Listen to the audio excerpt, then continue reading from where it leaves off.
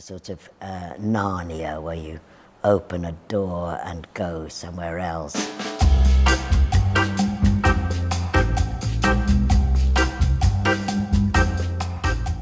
The Chairs is about two monumentally old people stranded at the end of time and space. People that have very intense desires. One to help, and one to express his own dreams. They invent people because there are no people there. Things are not what they seem to be.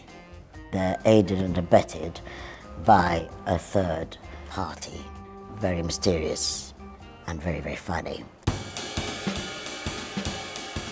When Ionesco wrote this play, he was teasing the theatre-going audience. I think there's a lot of slapstick that you could trace back to Buster Keaton and Charlie Chaplin. There is the absurdity and the ridiculousness of the Marx Brothers.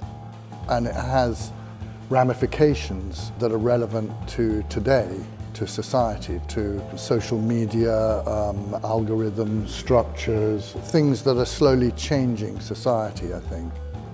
It would be equally confusing and surprising and quite exhilarating. Along with some good gags, I think will be an appeal for the audience.